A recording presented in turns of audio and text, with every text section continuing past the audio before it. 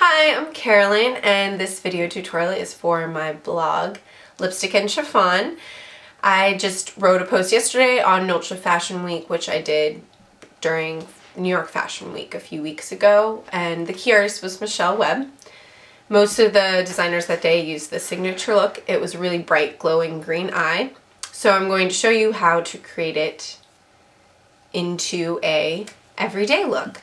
So this is how it's going to turn out. It's really nice. It has a nice contour, but it still keeps your eye nice and bright, with some mascara to help define your lashes and a little bit of liner to help your lashes stick out a little more. And then we're going to do a nice pink cheek and a nice stained pink lip. So let's get started. First, you're going to use the NARS Smudge Proof eyeshadow base. So what you do is you just take a little bit, you put it on your hand. I usually just roll it, so then I don't use too much, and then it'll last you for a long time. It's a really great product. It's the best eyeshadow primer I've found so far. And then you just take it with your ring finger. Usually you want to pull your lid tight so you don't get any creases, and you're just going to smooth it on there all over, up, and I go all the way up to the eyebrow. Next, you're going to take a nice fluffy brush. This is from AOFM, that's the school I went to in New York last year. And with my Inglot palette, I love this palette. I use it for bridal, I use it for editorial, and I use it for runway. Pretty much I have it with me everywhere because it has all the colors I need. So I'm going to take this nice matte neutral color and I'm going to set my eyeshadow base with it. So it just gives a nice smooth canvas, covers up redness, anything you might want to cover up on your eyelid to make it so that the eye makeup will go on a lot nicer. Next, I'm going to take this brush, which is slightly fluffy, but it's a little more together than super fluffy. And this is from Crown Brushes. It's their take on the airbrush collection that Sephora did. So I am going to take this color. It's like a nice cream shimmer. And I'm going to pat this on my lid up to the crease. So the best way to not get a lot of fallout so then you don't have sparkly cheeks is to pat and then smooth once you get most of the product down. Don't just like rub it on because then you're going to have crazy cheeks going on. Next, I'm going to take the Korres eyeshadow that I have, and it is Cypress Green, number 49. So it's a really pretty forest green, or cypress green, I guess, since that's how they named it. Pretty much it's forest green. So, and this is also an AOFM brush. It's a nice small one with stiffer bristles so that you can really pack on the color. So I'm going to start in the corner, go in the crease, and then bring it down, put it along the lash line. I'm going to smooth it out a little bit, just because I like to elongate the eye somewhat. And then I'm going to go in just a little bit, not all the way to the inside corner. So now I have this nice green. So you could even take this look from day to evening if you wanted to darken it even more and just leave it dark. So I'm going to go back with my brush that I used on with the lighter color. Put a little more product on it and just kind of buff it out so it has nice, smooth, gradient look on your lid. So it's not as dark, it's nicely blended.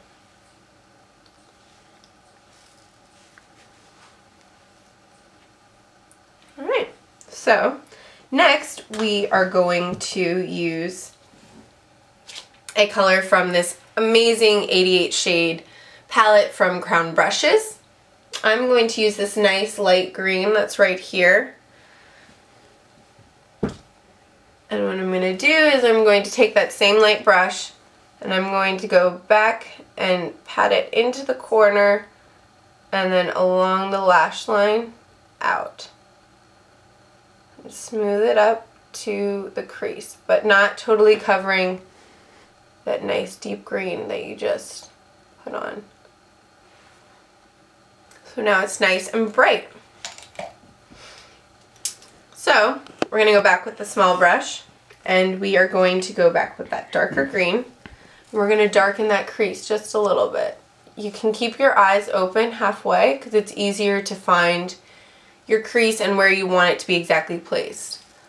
And just smooth it in and out. And then bring it down along your lower lash line just to add a little bit of the green down there as well.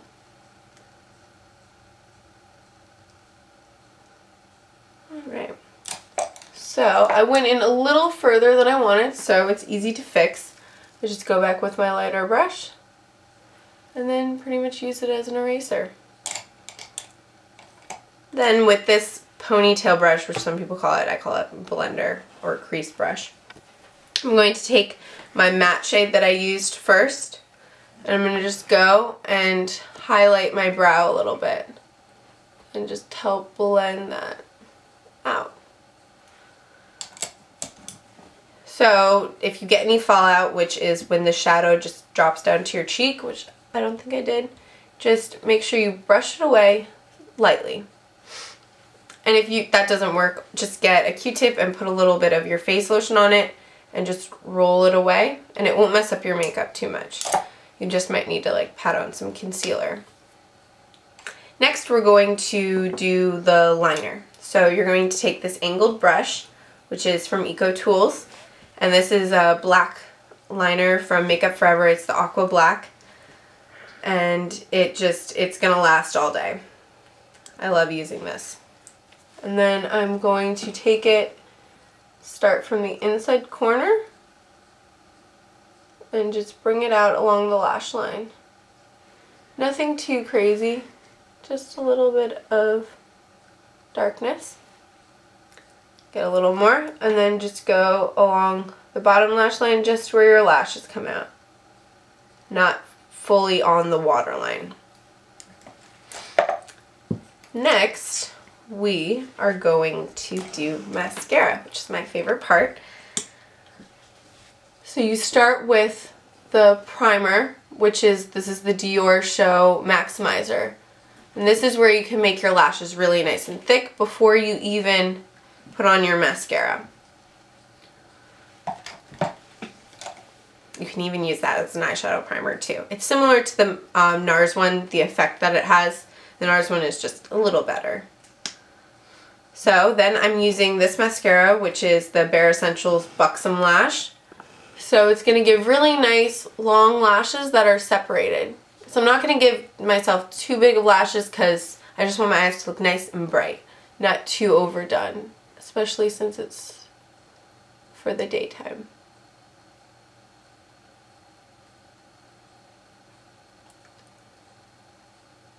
So you're going to brush it on, start at the base of the lash, and then shimmy up.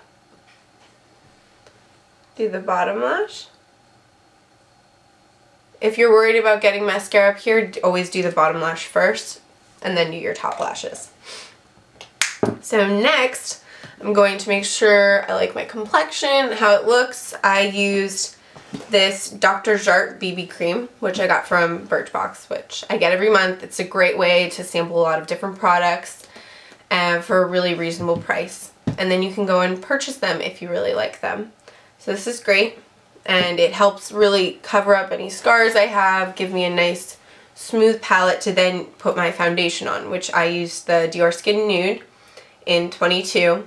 This gives you a really nice, it looks like you don't have makeup on, but you do, because it gives you a nice palette canvas to work with. And then I use my Bobbi Brown BBU palette, which is amazing because it has pretty much every color. Those are the concealers and correctors.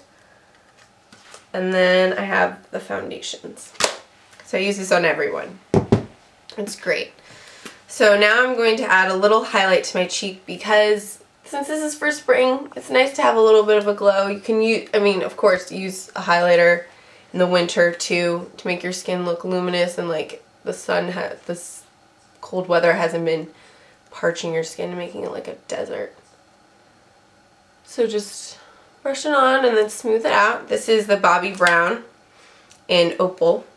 Gives a nice, pretty glow to your cheeks. Next, I'm going to use the Orgasm blush from NARS, which is one of their most famous blushes. Everyone has it, or everyone at least knows about it. I start at the apples, and then I just brush it back and down. And then I just smooth it like this, just to give a nice little glow to the cheek.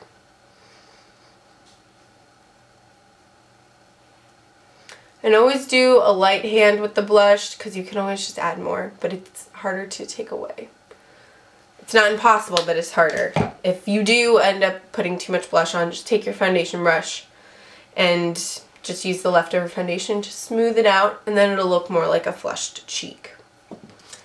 So next we're going to do our lips. So I'm using a Dior Lip Addict right here. It's amazing. This is number 495. I'm not going to try to pronounce the French name because it won't work. So just put it on your lips, and it gives a nice pink color that's not too outrageous, and it'll be a nice moisturizing lip too, because the Dior Addicts are amazing. They're just ones you want to have in your purse, so that when you feel like you need a little pop of color or your lips feel parched, you just pop it on and then you're good.